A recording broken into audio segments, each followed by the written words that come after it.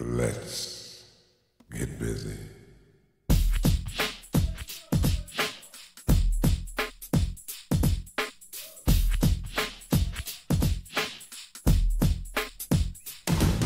Marc Murphy in the house. What's up, my brother? How you doing? I'm good. It's good to be here. I appreciate you coming out. I'm a huge fan of Marc Murphy, the person. But then when I find out, you're a lawyer by day, you're Superman by day, or Clark Kent. How are you? You got this alter ego. No, it's not really alter. I don't. But the cartoon thing, the editorial thing, is how I gravitated to you. Sure. And we're going to talk about that. You mean you haven't been following my cases in court? I need to start because I'm sure I can probably learn something from it. No, not really. Louisville all your life? Where are you from? No. Originally from Eastern Kentucky. Okay. Northeastern Kentucky, Ashland. Okay. Ashland. And Okay. got an Army scholarship and went to Notre Dame for college. Yeah. And came back to Kentucky because I was pretty sure I was going to run for political office. Really? And I needed to be back in Kentucky. And the University of Louisville is a good law school, and Louisville is a great town. Mm-hmm. And so came back to Louisville to come to law school. Then owed the Army 4 years as a result of them paying for college, and I was really blessed to be able to serve great tours of duty in very interesting and challenging places in Germany and Central America. And then after that, came back to Louisville, and there's never any doubt that I was going to come back to Louisville. Yeah. So Germany, Central America, wow. Yeah, so we were just watching, my youngest son and I were just watching the Chernobyl HBO series. I've heard about that. I want to watch it. It's great and troubling. And at one point, my son because it's factual. Well, because it's factual and terrifying. And at one point, my son caught me looking at my phone and doing some rudimentary mathematics on my phone because I'm not a numbers guy. Right. I couldn't do it in my head. And sure enough, I was. He thought it was kind of funny. Then he started to wonder if this didn't explain a lot of things. But it ends up that I was in Germany when Chernobyl occurred. Oh, really? And okay. They were sending, according to the movie and history, the Germans were sending their school children inside when that happened because of the cloud that was forming over Europe. And I have no memory of being sent inside. Well, that explains why you have a tail. Yeah, you can't see that on this. You can. Yeah. He's got another head protruding out of his back. Yeah. That's kind of interesting. Yeah, no, that was interesting. The tour was great. It was Cold War. So again, something that makes me seem 1,000 years old to my sons and most of the people that I run into, even in the elevator at the law firm at this point in time. And then, so that was the Cold War, and the Iron Curtain was up, and there were a limited number of countries east, of course, that you could visit, only under special circumstances. And then I was in Central America, and I was privileged enough to serve as the JAG officer for the 3rd of the 7th Special Forces. I was not Special Forces, but I took care of these guys, their legal needs and things like that, and traveled around Central America for them. And that was also between 1987 and 86 and 88, interesting times in Central America. We were fighting the war, not war, in El Salvador. Right. And we had Green Berets, as you can imagine, who were killed down there. That's right. And then but they weren't killed in combat because Congress never said we were in combat. So what's the official? Is there an official? I'm sure there is. How did they meet their demise? Officially, they were everything from training accidents to actually, of course, they were killed in combat. But things were complicated for the families because of the rules of engagement. Yeah. Back then, there seemed to be rules of engagement, and one of my duties as a JAG lawyer was to teach the law of war. It sounds silly when you say it sometimes, but I taught the law of war to soldiers and commanders. And in a nutshell, what is that? Geneva Convention, rules of engagement. You don't shoot at civilians. You don't bomb hospitals. Things like that. So but that was the law of war then. Is that still kind of the law now? Or is well, that's where I was going. I'm not sure that it is anymore. Okay. And there used to be a pretty thick line in terms of whether we were at war or not. Who could declare war? And we just had this discussion about 2 or 3 weeks ago with whether or not Donald Trump was going to send troops to Iraq, more troops to Iraq. And but basically bypassing Congress too, right? Bypassing Congress. Yeah. Every president's done it. Yeah. So it's a messy thing now, and the lines aren't as clear. Mm-hmm. It's funny. The other day, who was it? Eisenhower. Was it Eisenhower left office? Eisenhower, one of them, when they left office, ending their presidency, they made that infamous speech about the military-industrial complex. Yes. It was Eisenhower, yeah. Eisenhower. Yeah. And he was right. He was right. He was right about a lot of things. Yeah. He was right about the role of religion in politics. Mm-hmm. And here we are. He's my kind of guy. So you come back to Louisville, or you come to Louisville, I guess, at that point, right? No, that would have been a return because I was here in law school. So I was here in 3 years. Oh, that's right. You had to go. Fell in love with Louisville. Yeah. And that was upon my return. Yeah. So 4 years later. So I arrived in Louisville then in 1989, end of 1989, 1990. Mm-hmm. 1989, 1990, exactly. Yeah. And is that when you start your law, getting in law? Or? Yeah. Well, I practiced law in the Army. That's what I did. Right, so yeah. I did court-martials and the whole law of war thing and all of that, which was great training because unlike more or less being thrown to the wolves when you start in private practice stateside, in the Army, like so many other things, it's all about the training. Yeah. And there's been a lot of things said about military courts-martial and things like that, but the judges they all outranked you. The judges had all themselves been trial lawyers, not something you always have in state or federal court. The judges knew what you had gone through. The jury sometimes outranked you Really? in a court-martial. Yeah. Really? Yeah. And so they become impatient, and they let you know that they were impatient. Mm-hmm. I had a juror. This makes my friends who are trial lawyers now laugh, but I had a juror in a trial in a court-martial one time. Shout out, "Move along, Captain Murphy," because I'd been taking too long on the questioning. Not something you put up with usually in civilian juries. Yeah. But so that was great training. Mm-hmm. And plus we were overseas. So there was a whole lot of camaraderie. The defense counsel and the prosecutors all got together. After every trial, the judge would take you out for dinner or a beer and say, "So, Lieutenant Jones, you never should have called that witness. Captain Murphy, you should have let him call that witness. Why did you object? Don't object when the other side's killing their case." Oh, wow. And so you'd have these ongoing, continuing legal education seminars. And that was okay? Oh, it was totally okay. After the case was over with. After the case? Yeah, okay. after the case was All right, over when with. I was you said after No, after every day. No, that would be interesting. No, after every trial, the judge would take the time. And, you're also overseas, maybe or maybe without your family, and there wasn't something else to do or someplace elsewhere to go. We were mostly single young captains trying cases, alone. Single captains in another country in uniforms. Yeah, that probably. We had more money than we'd ever had in our lives.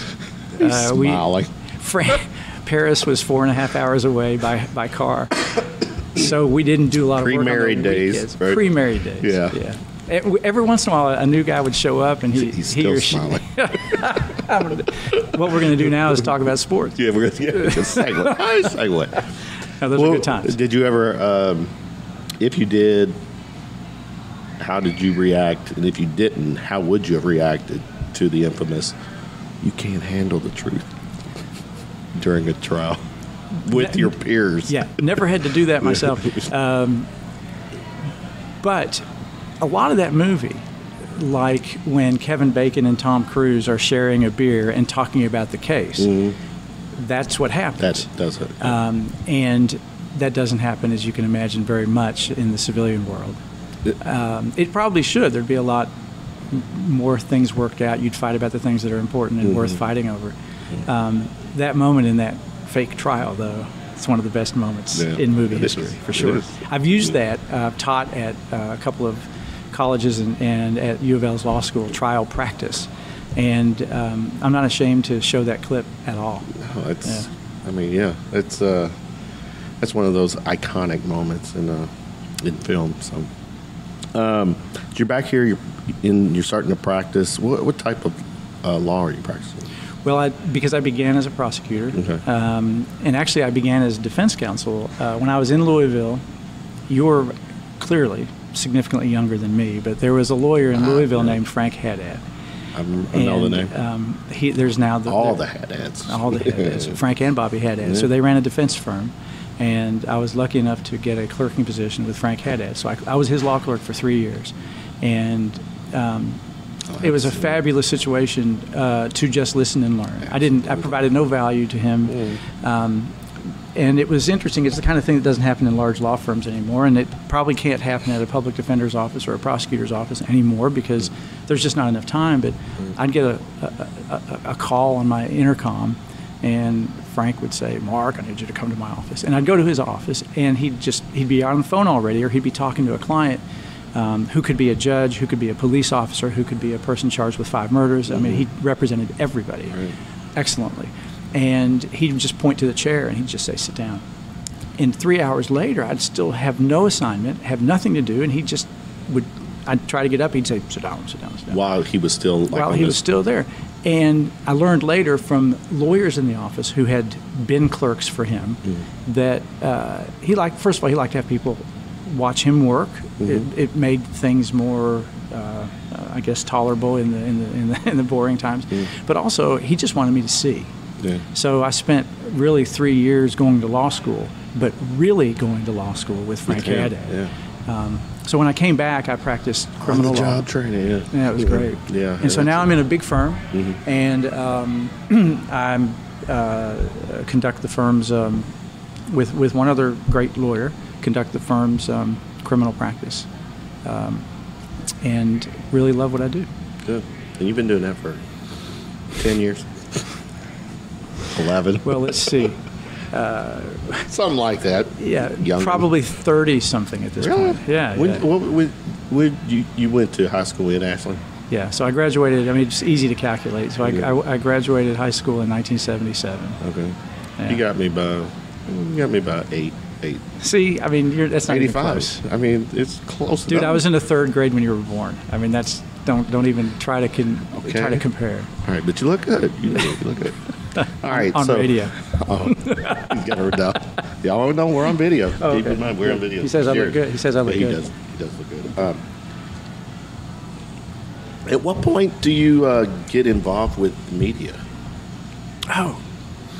Are you ready to go there? Yeah, no. Okay.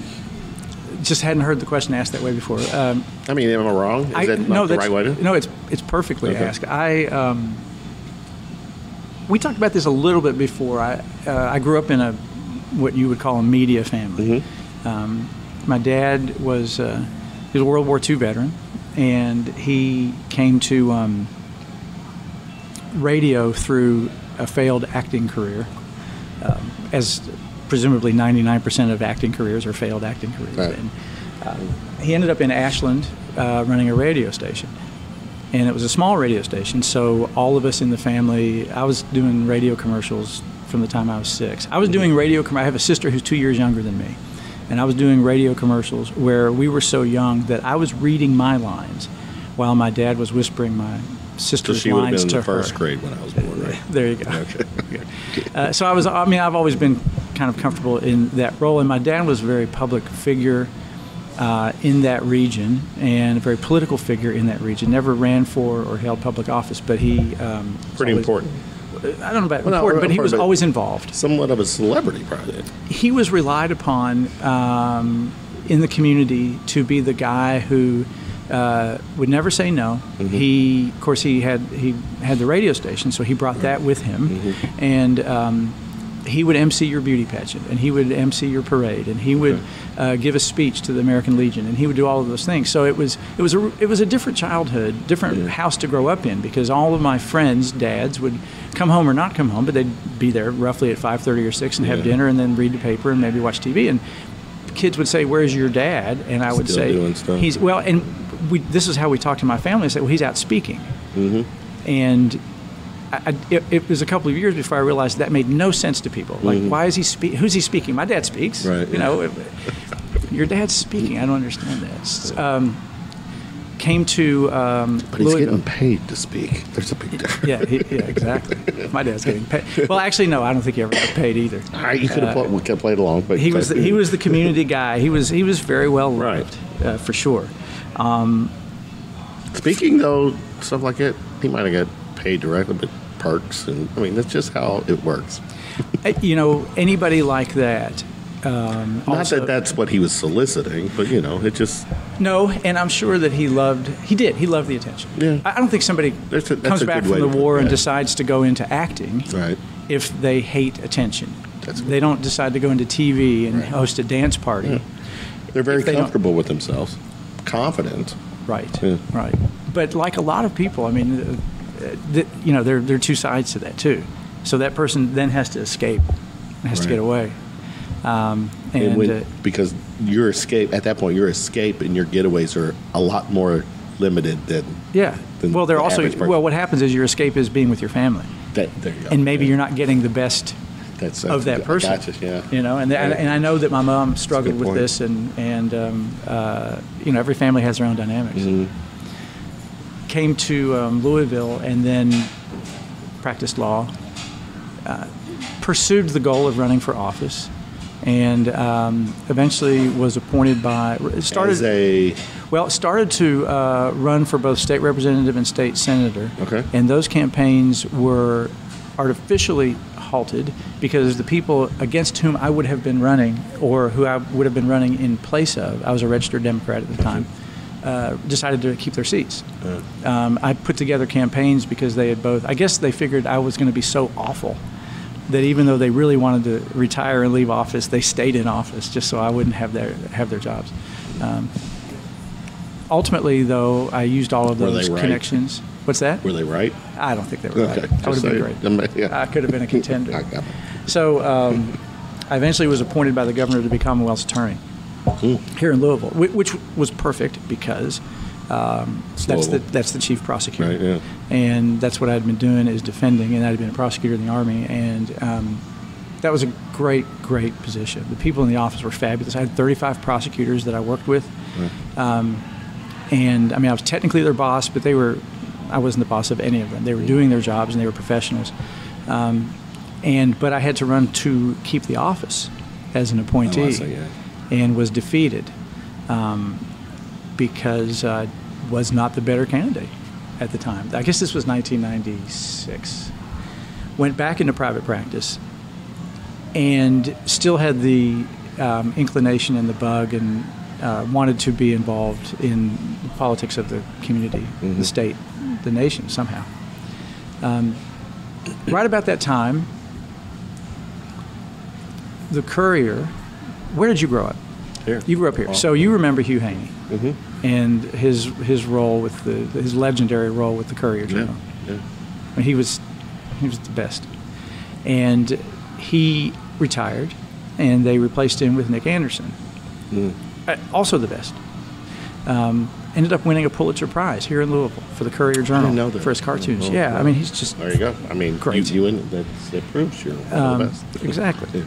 And then this, I don't remember the timing exactly, and I'm not a historian in that regard, but the Binghams sold the paper at some point in time, right then or around then. Mid-2000? Early? Yeah, I think I feel like it was before that, so maybe the timing's off. You really? But nonetheless, Nick Anderson wasn't working for the Binghams. Gotcha. And he left to draw for the Houston Chronicle.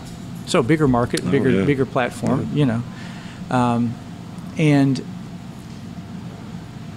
then for about 6 or 7 years, I'd get the paper every morning, open the paper, no cartoons. No Louisville cartoons, no Kentucky cartoons, nobody drawing here in Louisville. So they were probably pulling them off the wire. Yeah. And that's fine. Okay. But for 6, 7 years? So no... A long time. No local cartoonists. The owners of the new owners of the Courier Journal were not going to hire a full-time cartoonist. And that put them in the great majority of all newspapers in the nation. Right now, and this will surprise you, I think. when you think about how many newspapers there are in the nation. You know, you just count up the large cities, count up the states, multiply by 4 or 5 at least, you know, in the states, putting aside even the truly small town papers. Today, in 2019, there are, I think, 32 full-time cartoonists. Only 32 in the entire nation. Wow. Another Pulitzer Prize winner is fired every week. I'm a member of a couple of organizations that Fired because of their content? Possibly, yes. Okay. In the Trump era, they've been fired because of their content. Well, I have heard some. Before that, they were already getting fired because you don't make. There's no advertising dollars. There's no money to be made off of political cartoons. You can't sell space on a page in which you've got a picture of Donald Trump on the toilet. Not that. I don't use bathroom humor, and I don't know that anybody's ever done that. But the point is, you know, Hertz Rent-A-Car isn't going to pay you for an ad on that page or in that spot. So I'm surprised because to me, what you do, all of you guys done, gets a reaction. It really does. Well, and it gets it's all visual. Well, and we were talking about monetization, and how the fact I shouldn't tell your audience this, but you've just signed this $1 million contract that you were telling me about beforehand. And congratulations. Thanks, and you need some? I do. Same thing. Double? It is. Yes, we can say that on the air. That's a double, and it's an Old Forester, and I'm not getting paid to say that. Thank you. I didn't realize until I was coming back from South Louisville, coming down 7th Street. Speaking of that, South Louisville, we'll continue, but I'm going to bring that up. So okay. I'm glad you just brought that up. And you know, there's always been a bottle on top of the Brown-Forman distilleries. Oh, yeah. Large bottle. And from my law offices, I can show guests, out-of-town guests, the silhouette of a bottle that's 20 blocks away. Right. That's an Old Forester Blue Label 86 bottle that's on top of that. Yes, and I don't know when this has happened, and your Brown-Forman listeners will correct this or actually add to this. But they've taken the trouble to repaint, refurbish, because I know that it was an older. Thanks so much. That's very nice. Thank you. You'll get my card. It's an Old Forester 86 bottle, which is I love that because to me it's Louisville's bourbon. It's up there on top of the building. I digress. The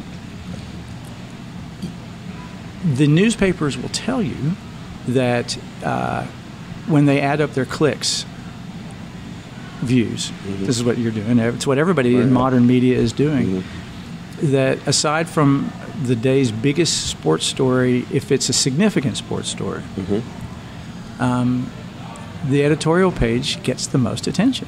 And we know this anecdotally. Your dad came home, opened up the sports, went to the editorial page to either be angry or mad or to be outraged or whatever. Right. And I agree. And everyone knows this. But the bigger and bigger the media conglomerates become,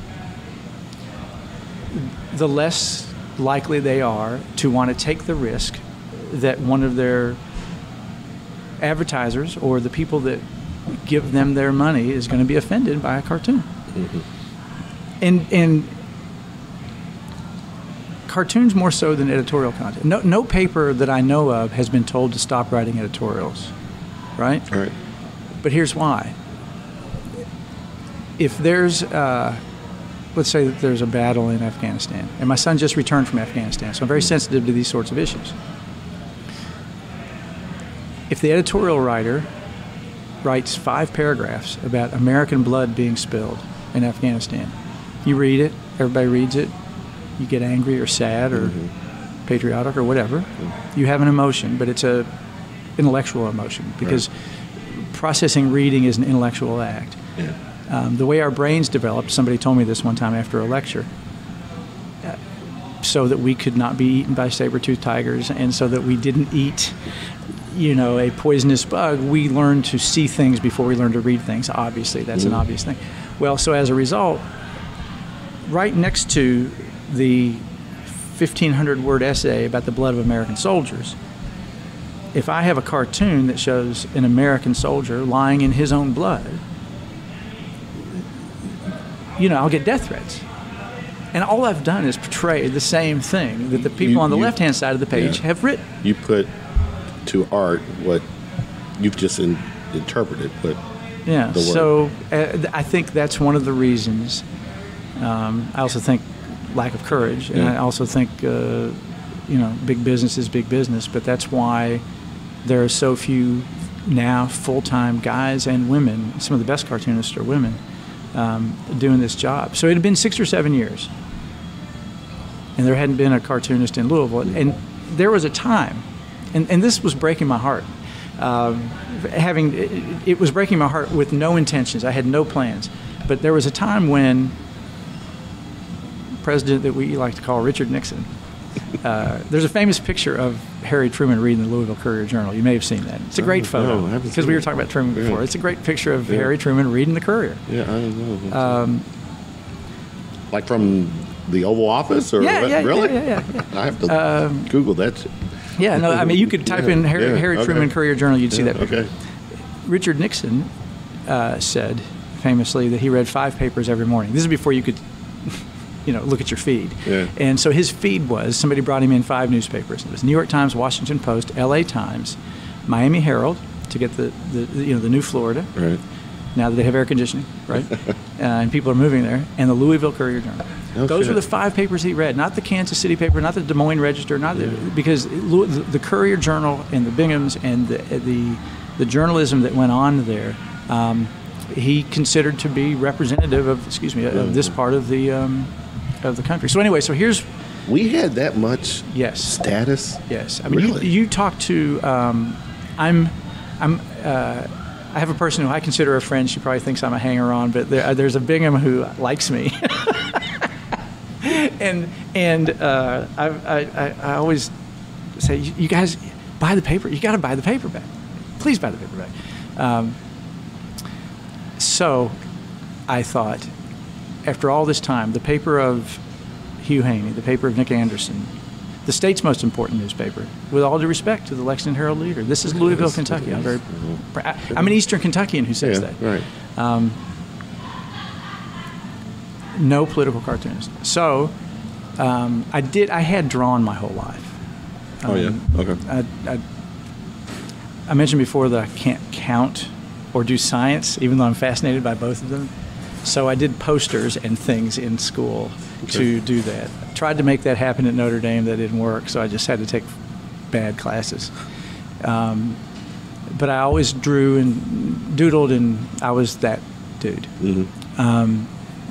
So I started practicing. Was quite confident about what my wife's reaction would be to this.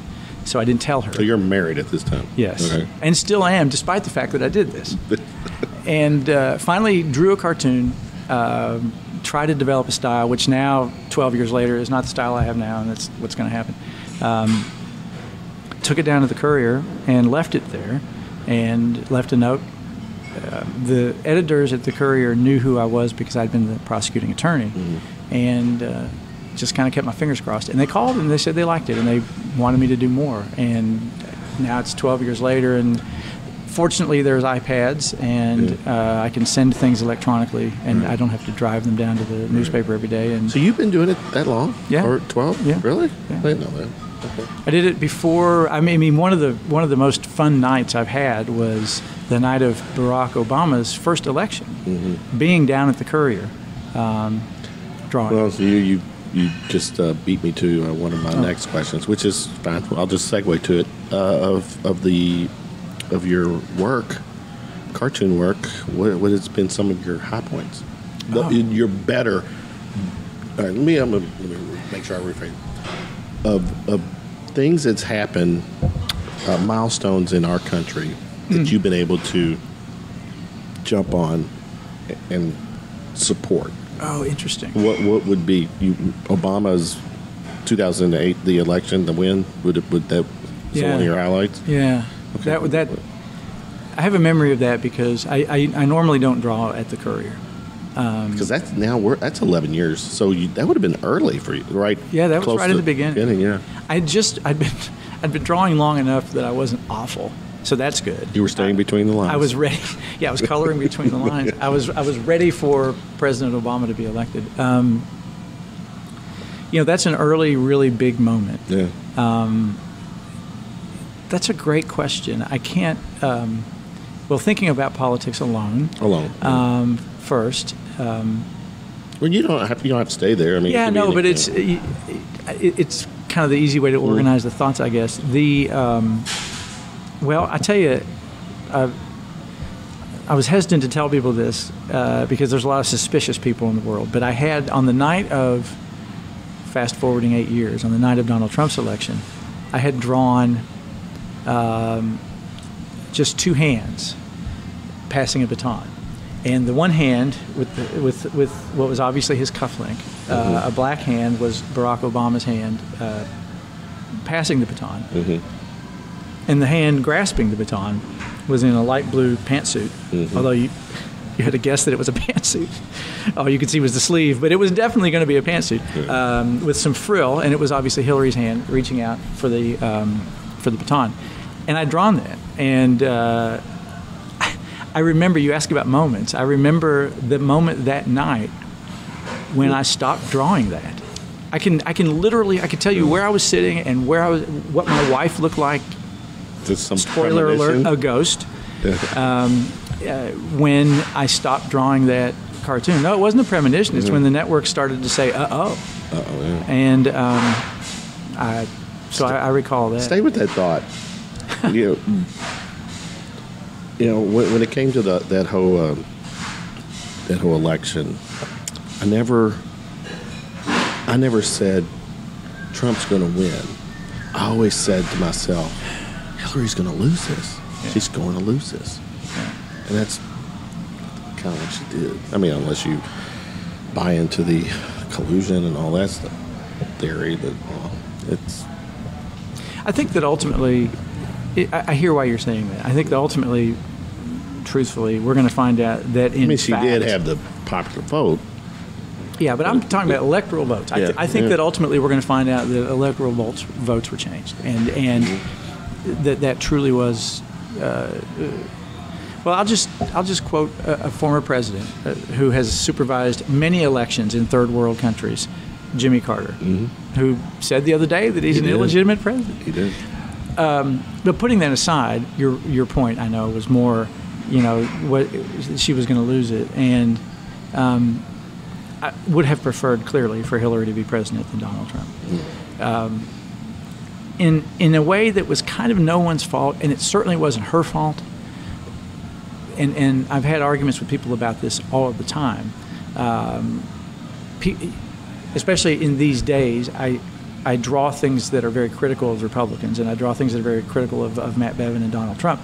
And so I think in a lazy way of thinking, I think people can start to assume that I think that everything that the Democrats have ever done is great, and everything that they're going to do is great, and et cetera. And that's not true at all. Some of the worst well, I mean, I just finished an essay about my hometown, about Ashland, that if I haven't made too many spelling errors and grammar errors, the Courier is going to publish. And one of the points that I make there is that the suffering in eastern Kentucky is a two-party failure, and frankly probably more a Democratic Party failure, because there's only been 2 or 3 Republican governors, for goodness sake. Hillary was an awkward and unfortunate choice, because the things that we would have most strongly criticized and tried to criticize Donald Trump about, besides his obvious incapacity for the office, his investments, his foundations, a lot of the other things, his sexual offenses. Well, every one of those things, some fairly and many unfairly, nonetheless could be touted by the Republicans as criticisms of Hillary. Now, there is an answer to all of those things. First of all, whatever Bill did wasn't what Hillary did. As to the foundation, well, ultimately you can do an extensive CPA level accounting analysis of the funds of the foundation and distinguish it from the Trump Foundation. But the fact is, that's not how campaigns work, and they're shorthand. And it undercut the things that she was tied to, the baggage of a life of career service, which is really tragic. are the very things that helped undercut her, so that the race could be determined by 85,000 votes in Wisconsin.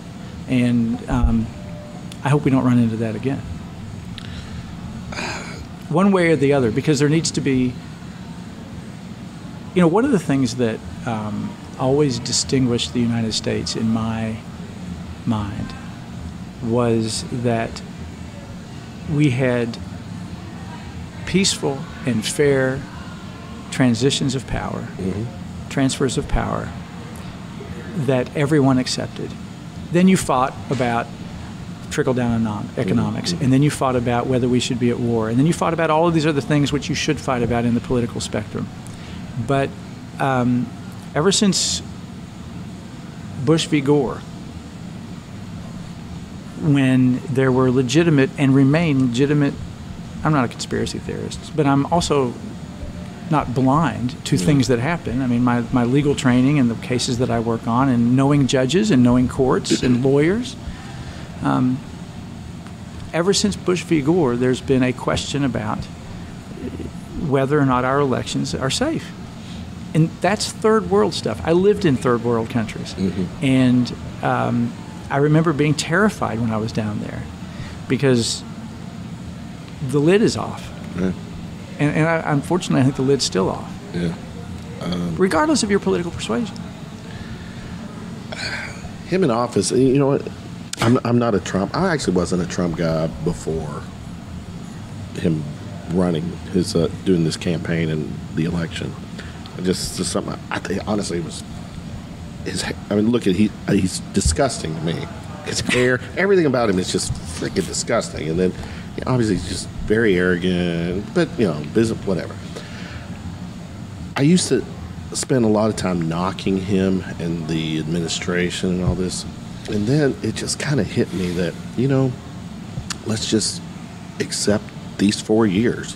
Hopefully it's just 4. If it's 4 more, I guess even if it's 4 more, whether it's 4 or 8, this is going to be a window of time when, to me, sadly,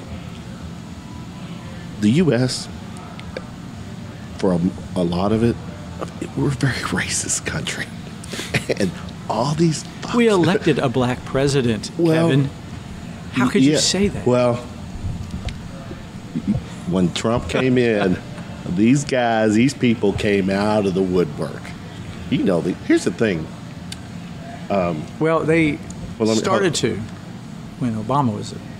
Anyway, go ahead. No, and you're right. They started to. But now, it's like they've got the door opened up for them. So now all these people can be themselves. The other day I was having a conversation with a Trump supporter, and clearly I offended her when I said, every racist in the U.S. voted for Trump.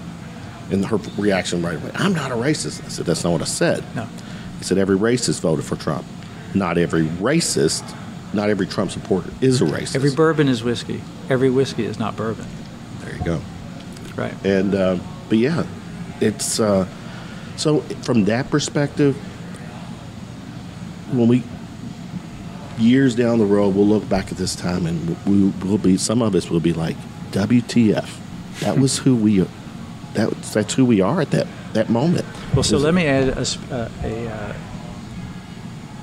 a point of view that the lawyers talk about. Okay.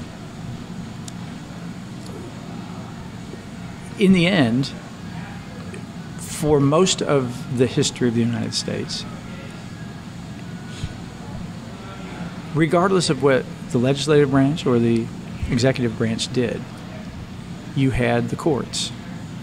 And the courts have always been full of politicians. Mm-hmm. I mean, it's no one gets to the federal bench being an absolutely neutral, uninvolved person, but a great lawyer their entire life. Sure. Those people are invisible. You want them to be your lawyer, and you want them ultimately, maybe you don't. But so the federal bench, the appointed bench, not the elected bench, which is in Kentucky and a lot of the states, but the federal bench, all the way up to the United States Supreme Court, has always been full of politically inclined people. But more often than not, the history of the court shows that Republican presidents have appointed people they thought were going to be reliably Republican and conservative, and they fooled them. Democratic presidents have appointed people they thought were liberals and or Democrats, and they fooled them. Because in the end, the position was, I think the bigness of the position and the Supreme Court and the history, and these are all incredibly bright people at that stage. They ultimately, over the course of centuries, got it right. They returned a slave or two to their owners in Dred Scott and things like that. But ultimately, they tend to get things right, and we move 2 steps forward, 1 step back toward, as they would say in church, toward righteousness, right? Toward legal righteousness. The lawyers know now that there are unqualified, dangerous men and women that are being appointed to the federal bench. This is Mitch McConnell's fault. And here's why that's a bigger problem than Donald Trump being president or even Mitch McConnell being still the majority leader. It's because 30 years from now, well, first of all, 2 years from now, I'll back up. 4 months from now, when the next really important matter comes before the United States Supreme Court, it's already a 5-4 majority. Which matter is this? I could name 3 of them. Right. Yeah, I could name 3 of them. I mean, among the matters that's going to make its way to the United States Supreme Court within the next couple of years and be decided, make its way to the Supreme Court soon and be decided within the next year and a half, are all the reproductive rights cases, all the abortion cases. You know, it's not a coincidence that all of these bass-ackward states, including Kentucky, and Kentucky, you know, are signing into law presently facially unconstitutional legislation restricting the rights of women, which they never would have tried before, and if tried, would have been struck down in the first district court they hit, the way the courts work, district court, appellate court, Supreme Court, federally. But they know that they're going to make their way to the Supreme Court, and they know that we have a man who clearly shouldn't be sitting on the Supreme Court. Kavanaugh. Yeah, okay. And then a man who probably shouldn't be sitting on the Supreme Court, Gorsuch, because it should be Merrick Garland. Yeah. And the balance has shifted. So in other words, we've pulled the goalie. What's happened is, to use a sports analogy, because we talked about that before, the way I look at what used to be the final protector of the most basic constitutional principles that keep us moving forward, keep us safe, has been the United States Supreme Court. I believe the United States Supreme Court is compromised at this point, and I'm not alone in that. And I'm not. This isn't again, right. You know, no, you're not. Roswell. Right. Yeah. I'm not talking about Don't be bad although it about ends, aliens. although it ends up they were right about the UFOs. They were right. The Navy has them on film. But anyway, Exactly. What's happened at the Supreme Court, though, Trump has pulled the goalie. And there's the only thing that I have friends who are serious constitutional scholars. They're real lawyers.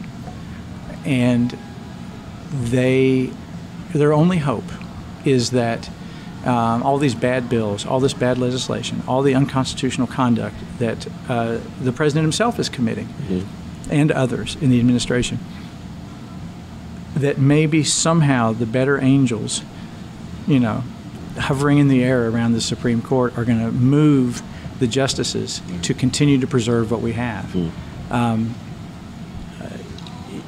You know, one of the things that the framers of the Constitution knew that they couldn't legislate about, they couldn't write this into the Constitution. It's the one thing that they had to just pray and hope on, is that there's no protection against a willfully criminal administration. There's the presumption within the constitutional formative documents that there will be an element of good faith, if not in the presidency, then in the legislature. If not in the president, then in the majority leader. And if not in them, then in the Supreme Court. And when that's gone, then this experiment is over. Mm-hmm. It's over. It's been a So on that light note, well, I'm gonna stay on that note. Back to your cartoons. Has there been anything that you've put out there that threats or anything you've gotten some really nasty, borderline, harmful comments? Clearly, if you're going after Trump, you're going to get some of his people who will just come at you because you're challenging or mocking the chosen one. The chosen.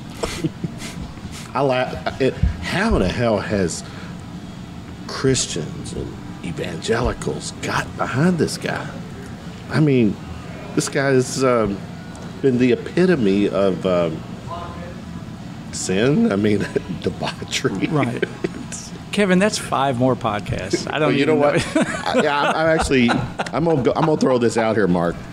You're gonna have just like I rip off Joe Rogan's format, but Joe Rogan is a mentor, someone I look up to with podcasts. He has his select few that are recurring guests. You're going to have a recurring ticket to come on because what I've come here, where were we at? 46 minutes. We're going to go about an hour because I've got a segmented. You've for got the night. actually talented people coming in. I've got my whole night has been talented, but clearly we can keep talking, and I'll definitely definitely have an invite to come on anytime, and we can just shoot the shit and have fun with it. That's nice. But going back, has there been moments when because the truth is what you do is meant to get a reaction. To me, it is. Now, maybe to you, you're conveying a message, but you're going to get a reaction, especially right now on how loyal they are to 45. Yeah. To the man in orange. He is orange. They will, you say and anything. and when you say they, not everyone's the same. And there's, just as with the other side, if you will, there's people that react differently. But no, they're prone to violence. Yeah. There's a predisposition among the most rabid of them, not all of them. There are Trump voters in my family. Yeah. There are Trump supporters in my family. Same. And people who I like and respect too. I've got a couple of rules, and one of them is I've used this phrase, and I didn't make up this phrase. Somebody gave it to me, but with rare exceptions, I never punch down.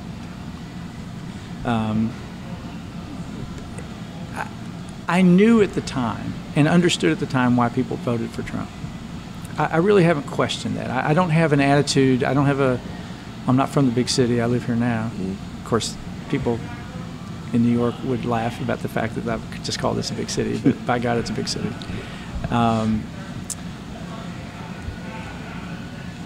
I've never had the attitude where I was felt superior over people who don't live in Louisville who voted for Donald Trump. I get it.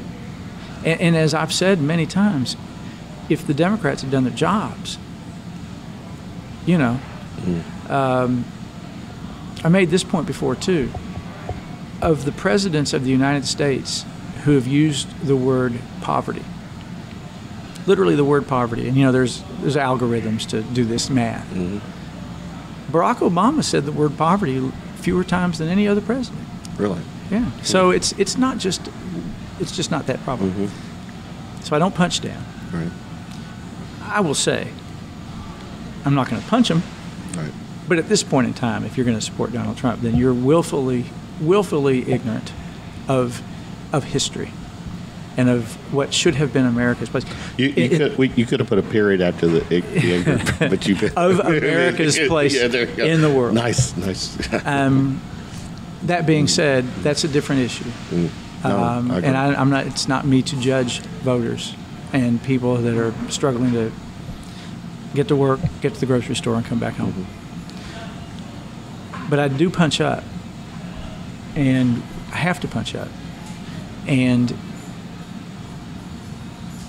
the idea that and this is what distinguishes Matt Bevin, and why I understand why people want term limits. I understand why professional politicians, if you will, developed a bad reputation. But politics is a profession. Abraham Lincoln was a professional politician. Mm-hmm. That's so good. Yeah. John Kennedy was a professional politician. Right. Ronald Reagan, to go to the Republican side, was a professional communicator. And yes, he was an actor, and yes, he did commercials for Borax. You probably don't remember what Borax is. It was a bleach substitute detergent. Yeah. That's your lesson, kiddies. But he was also a governor of a state before he was president of the United States. And for Matt Bevin, as a governor of Kentucky, to specifically, in a tweet, and we talked about this before, to use a social media, an important but often erratic and misused social media platform, to call out by name a sitting judge in the Circuit Court of Frankfort, Kentucky, which you may not know, but matters of statewide importance are filed in Frankfort. Gotcha. It isn't just like filing a lawsuit in Jefferson County or Boyd County or Greenup County.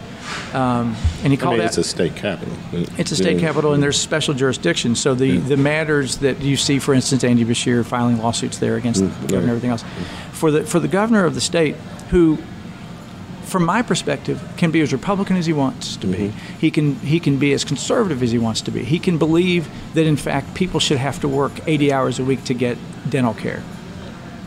He's wrong, but he has the right to believe that. But then for him to take the system and to, as a leader, make the citizens of this Commonwealth believe that it's okay to criticize a sitting Supreme Court judge, or Circuit Court judge, not because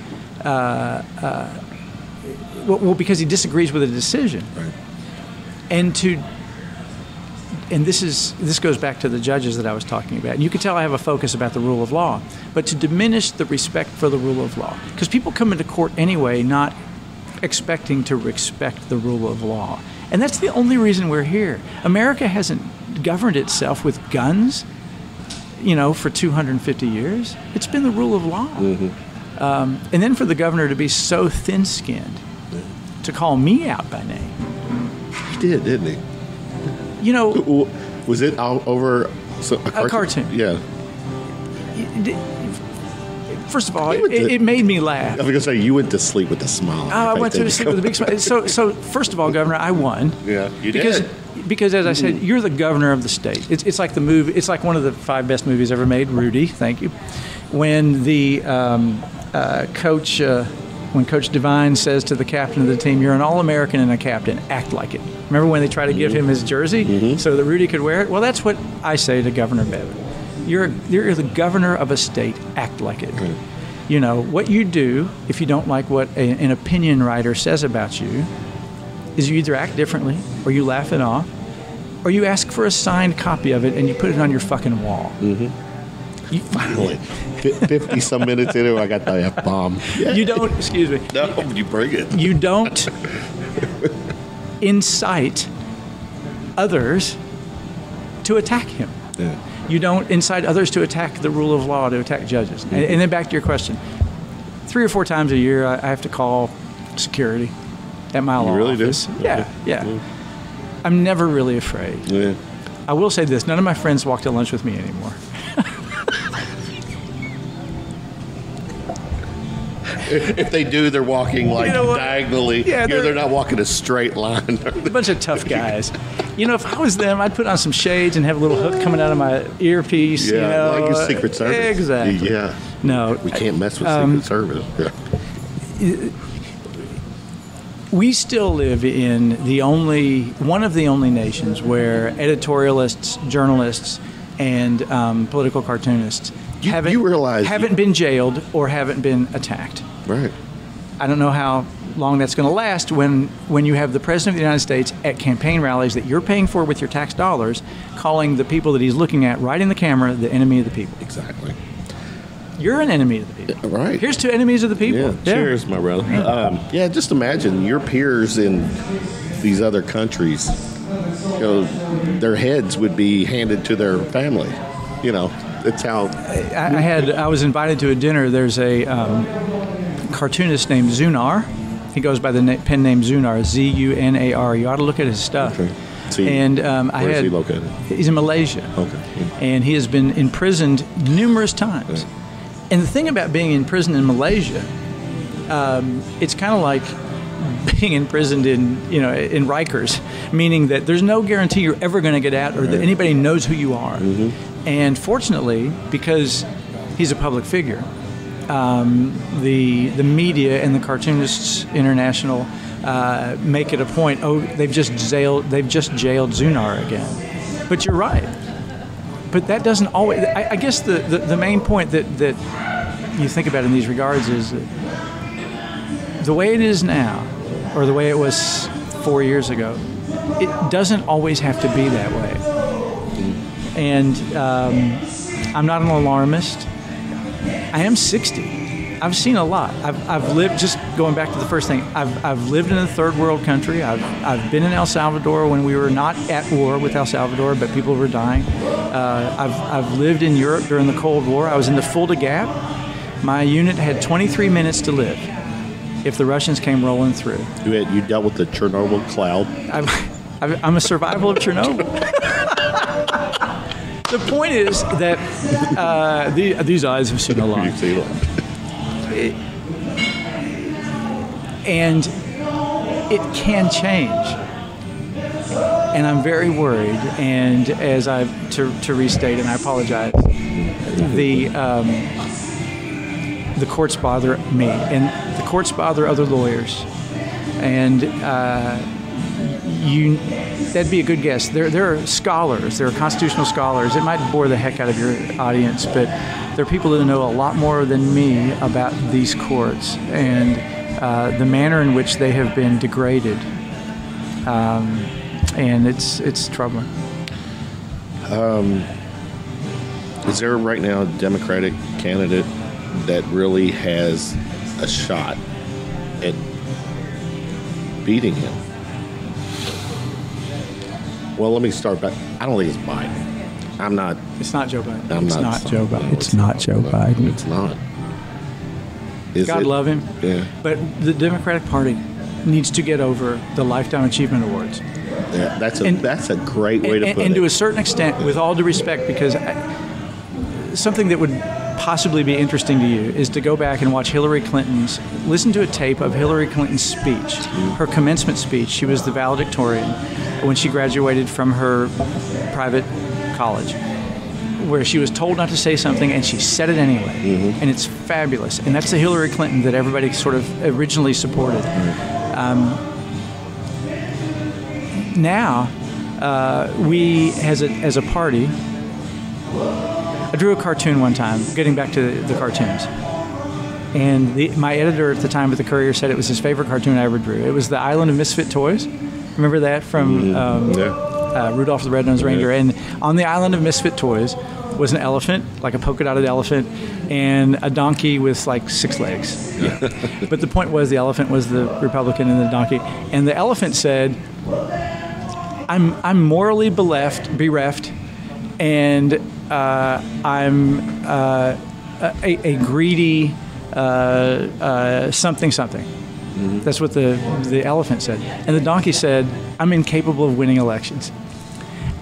And that kind of defines to me at this point in time the Republicans and Democrats. Right. I mean, if you're an adult leader, again, not punching down, if you're an adult leader and you're holding office as a Republican and you're not saying that this is not my Republican Party, then you're the enemy. And here's the thing you need to understand about me. I mean, I've spent my life in conflict, meaning that I'm a lawyer, I'm a trial lawyer. So I'm either fighting the prosecutor, I'm fighting the defense attorney. In politics, I fight people. But up until recently, to me, these people have been opponents and not enemies. And when I get involved in a lawsuit or a criminal prosecution, and I'm treated like I'm the enemy, then it makes me very unhappy. The system works when people recognize each other as opponents, not enemies. But these people are enemies, and I have enemies now, and I'm not afraid to say it because we're losing what used to be and what should be America. The President of the United States just said that he will no longer speak to the ambassador from England. Over that leak, that supposed leak, right? Is it Whether or not it was a leak, Oh, yeah. whatever was said was true. He's inept Yeah. Oh, I'm and the corrupt. Yeah. So you have it's an awkward situation. You either admit you're inept or corrupt, or I guess you stop talking to the ambassador from England. But I think the last time we stopped talking to the ambassador from England was right before the Tea Party. So It's you asked me who the candidate Yeah. is. So who it's is- not Joe Biden. who is it? I don't think it's Bernie either. I think I will say this: Bernie Sanders has been saying the same thing since he was 18 years old. he actually has. And every single thing that whoever the current frontrunner is among the Democrats is proposing and is saying full-throated and in good faith and with a full heart are things that Bernie Sanders has been saying his entire life. And Bernie Sanders did not vote for war in Iraq. And Bernie Sanders did not vote for it. You know, you could fill in the blanks. He's always been there. So I don't know who it's going to be. I think that it should be Bernie. I wouldn't mind it being Bernie. I just don't think it's for some. The time for half measures is over. Yeah. The time for Allison Lonergan Grimes to deny that she voted for Barack Obama, who was then the President of the United States, I don't know how that is over. Yeah. And I think America's ready for it if we give them the chance. So Warren, Harris, you're good for that? For those of you who can't see, I've just raised my glass of Old Forester to both of them. Both of them. Are we ready for someone like Mayor Pete? Such an interesting guy. And I lived in South Bend. Yeah, that's right. Notre Dame. He raised almost as much money as Joe Biden in the last quarter. I like him. Smart, veteran. Look, the future of America isn't white, isn't a straight white man. No, it's not. And I only say that, I'm not self-loathing. I'm a straight white man.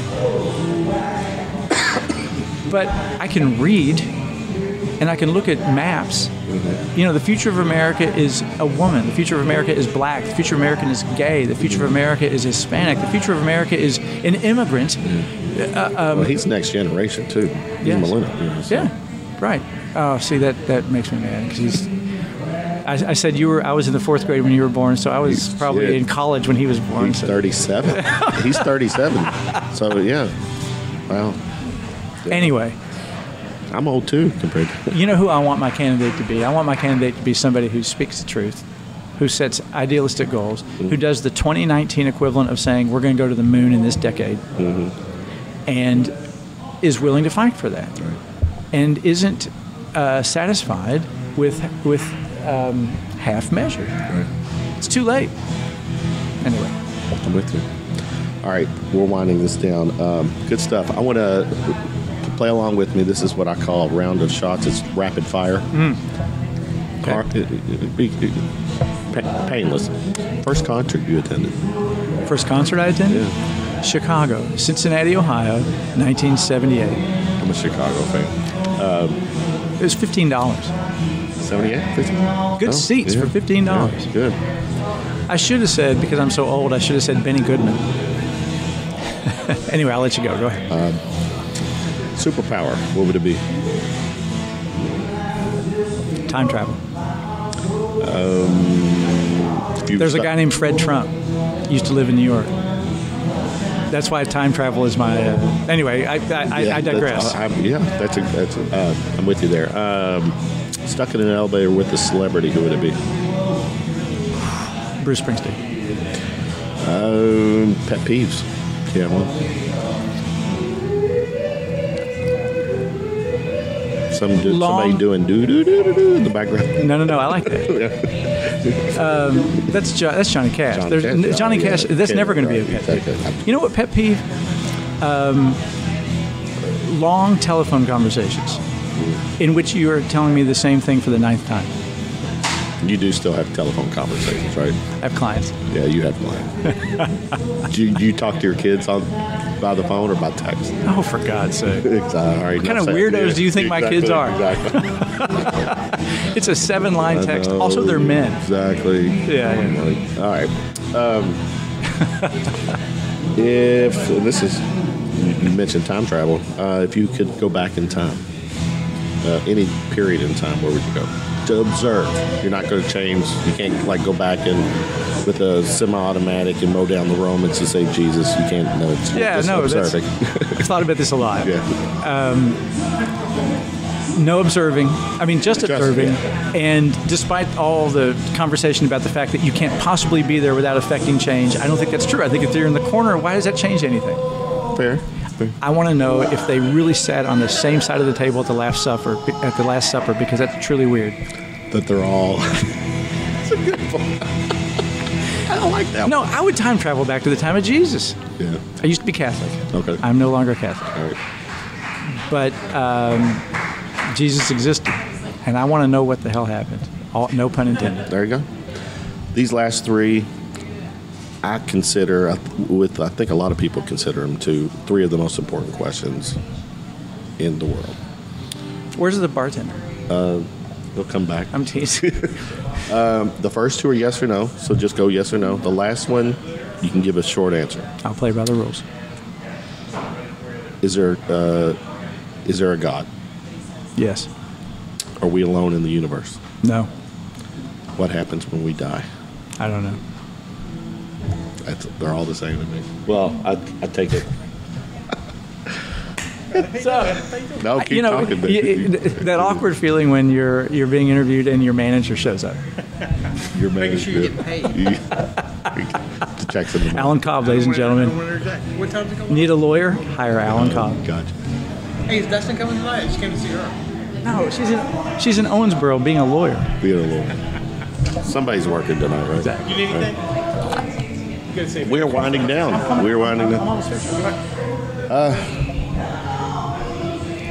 People reach out to you on social media. Where would that be?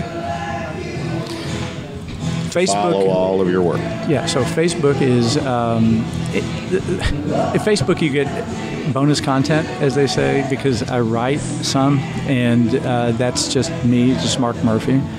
There's also a business page, Mark Murphy Cartoons, which you'll get basically the same thing, and you won't have to deal with family photos. Twitter is @Murphy Cartoons. Insta is Murphy Cartoons. Okay. There you go. Very cool. Yeah. Mark, Thank you. I appreciate it. This was fun. Well, you're gonna get hit with other invites, because as long as this shit show is still happening in DC, and should he lose and push to not be removed from office, that's a whole other topic. That's still in play. Yeah. So, but thanks for hanging out. Good Appreciate stuff, it. It's nice, Good man. stuff, Thank you. All right.